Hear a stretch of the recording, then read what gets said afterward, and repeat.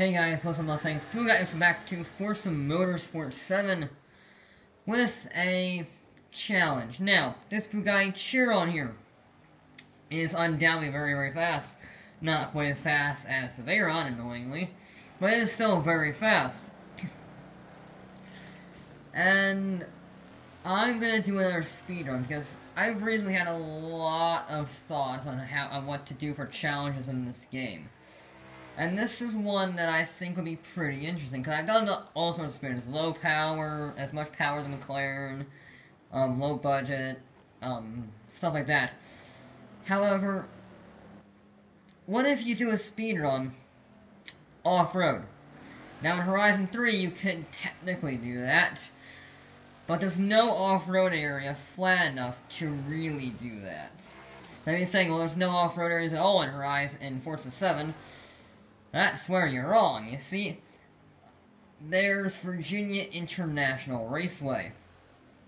And they, at the start-finish line for the full circuit, there is a off-road, like, playground to the left. I could do the long run near the jump. I'm not going to use that solely because, one, it has parts of tarmac on it, kind of ruining the whole off-road bit.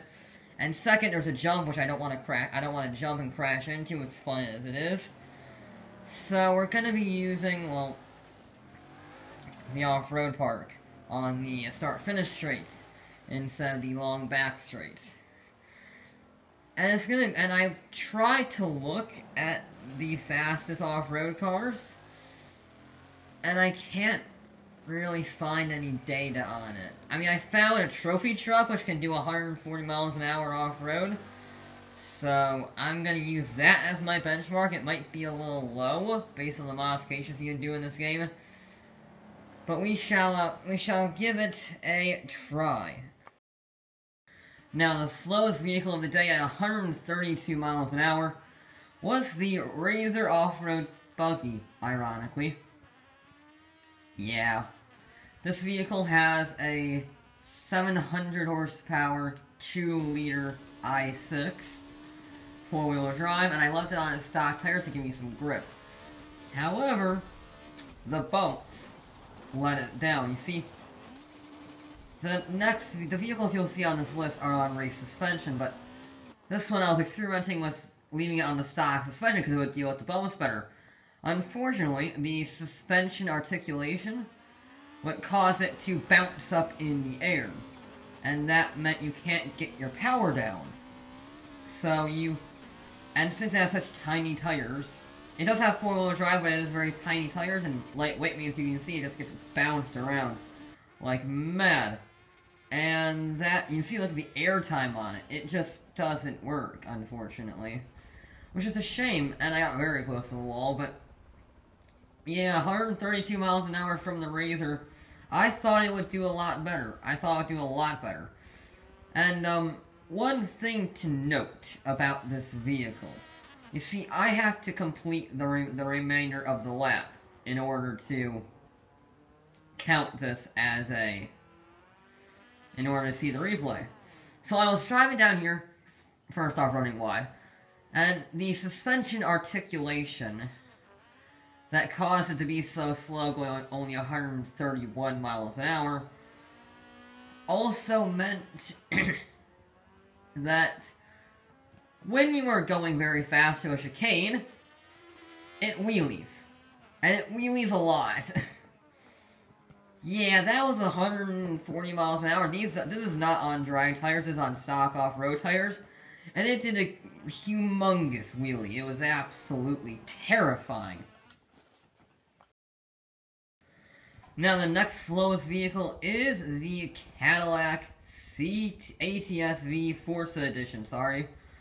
Yeah, I picked this vehicle because, one, it's crazy looking. Two, it has 345s on it. Those are humongous tires. Now, this vehicle achieved a speed of 132 miles an hour using a 970 horsepower stock engine from the car, which is pretty impressive. It has 35 PSI of boost. I was like, holy crap. And the problem is traction. It's still rear-wheel drive. It's not four-wheel drive like the Escalade. So it's still rear-wheel drive, and it just doesn't have the grip. Despite all those aero parts of the crazy diffuser, the wide-body kit, the wing, the splitter, it doesn't have the grip off-road. Now, I do have all these vehicles on street tires, because race tires will just give you no grip. But the street tires have some tread, which I was hoping would give them more grip. And you see here, I'm just trying, you see on the right, I'm using the telemetry, I'm only going 75% throttle, and I'm getting massive amounts of airtime. I did try to raise the suspension. I was still thinking that raising the suspension would be a good thing. After this, I pretty much stopped raising the suspension because I just realized it wasn't working. But 132 miles an hour is the best that the Cadillac ATS-V could achieve. Now, next up is the Ferrari 288 GTO. I know you're thinking, why would you have a Ferrari go on a route on off-road speedrun? The simple reason is that this vehicle does have some rallying pedigree. It was originally designed to be a Group B rally car, so I thought, how bad could it be? And it reached 140 miles an hour, which is pretty impressive for a rear-wheel drive car. And yeah, it wasn't terrible. I was able to get to full throttle for most of it. It had some decent amount of grip. It only had 700 horsepower, so it used its power better than some of the other vehicles. So I didn't have to get. One problem with these vehicles is the tires were very cold because you just started off the run. So you see there, I just did a little handbrake just to get some warmth in the tires because these vehicles had frozen tires, and you don't really want that when you don't have much grip anyway. So, but yeah, the Ferrari 288 did reach 140 miles an hour, got a very good run on the exit of the corner. Yeah, like I said, the braking zones are terrifying because I'll get very close to that wall in other instances, but it is absolutely terrifying with some of these cars. Now, just 2 miles an hour further down the road is, well, an AMG, Mercedes, with safety car mode engaged, because we have the mythical drag reducing lights on the top. Yeah, that does reduce drag somehow. It also reduces weight, so I put it on because we're all about reducing drag here. And the super slidey Mercedes SLS is, well, better than I thought. As I loaded this up, I realized just how terrible of a decision this is, because Mercedes-Benz love to drift. The AMGs love to slide around, go through about 15 sets of tires in one day, and then go home. So taking them on a dirt course might not have been the best idea. However, it wasn't too bad. And using that, I was able to get 142 miles an hour out of the car, which I would argue is more impressive for the Ferrari, because this had 900 horsepower. The Ferrari had 700, and it was only 2 miles an hour slower.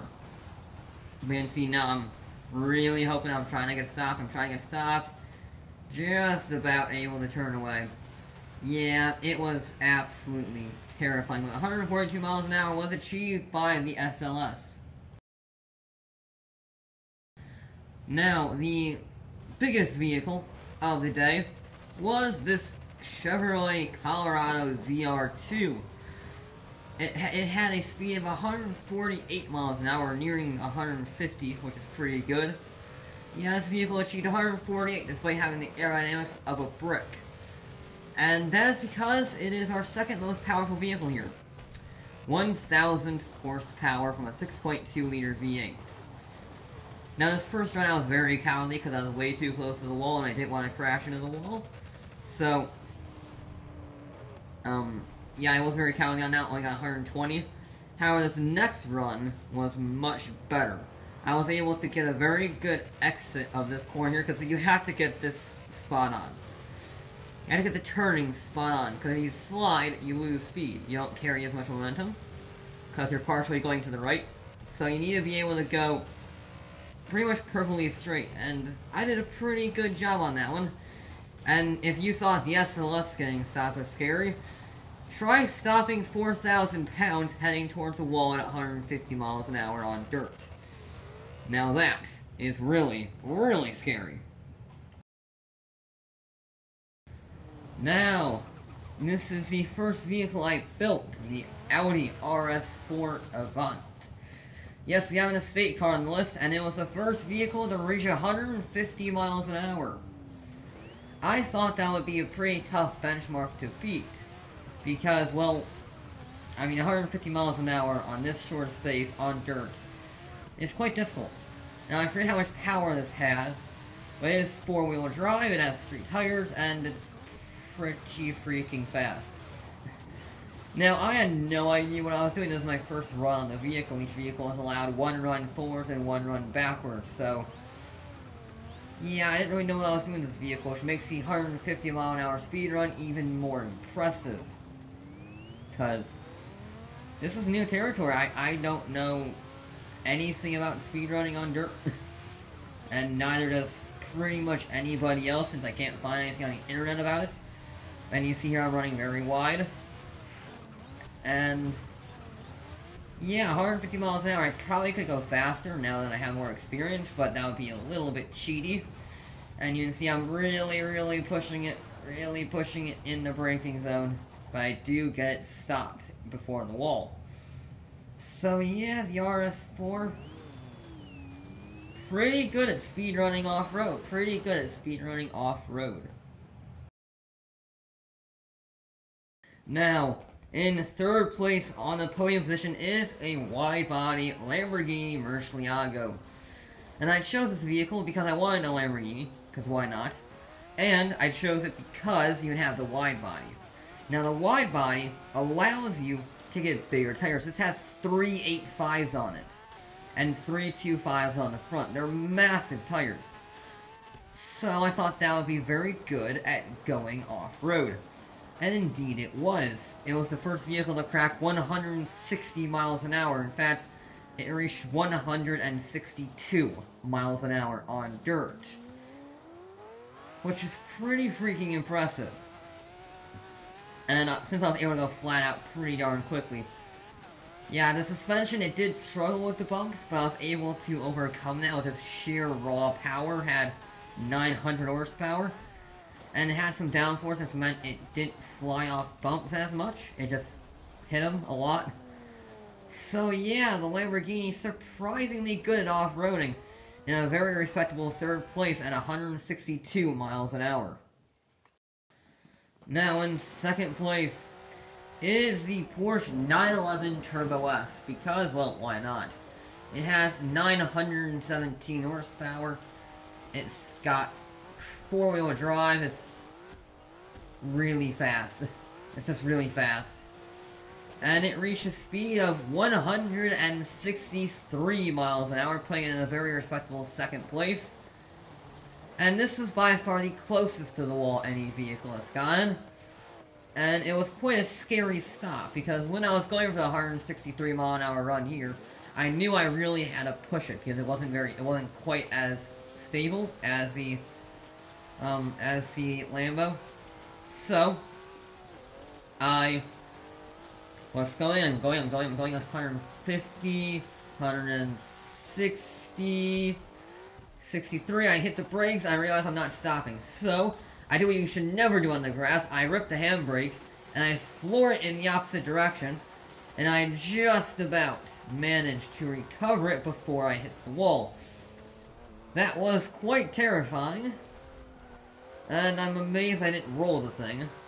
But I did manage to make it stop at 163 miles per hour. However, the victor would go to Subaru with a speed of 167 miles an hour. It was very fast in the Subaru. And this person up here only managed 163, but that did make it tied with the 911. So I knew it couldn't go faster. So, one thing I found is that this vehicle has 1,063 horsepower from a maxed out V8. And I didn't remove the aero on it. And I did that because I didn't want it stuck with aero already on it. It stuck with it. However, here's 167 mile an hour on it. You have to turn to the right at all times. If you don't, you will go off into the wall there. And getting on the brakes is terrifying at 167 miles an hour because you don't really know if you're going to stop on time at that. You don't know your braking points. There is no braking points. You just gotta guess. So, some very well-deserved celebratory donuts from the STI Fast and Furious Edition doing 167 miles per hour. So, there we go. If you want a super fast off-road car, you gotta pick a Subaru STI from Fast and Furious, which, I mean, it is at least off-road orientated, unlike the Lambo and the Porsche and the Ferrari, and pretty much everything else except for the Razor and the ZR2. 167 miles an hour is terrifying on the dirt, but I did manage to make it work. So there you go. That was... It was very interesting building the cars for this, because you won't want to have racing tires, which you always want to have unless you're going for a low PI build. So yeah, it was very interesting. Very interesting to build these cars, but that is going to be it for this episode of Forza Motorsports, and I'll be back with more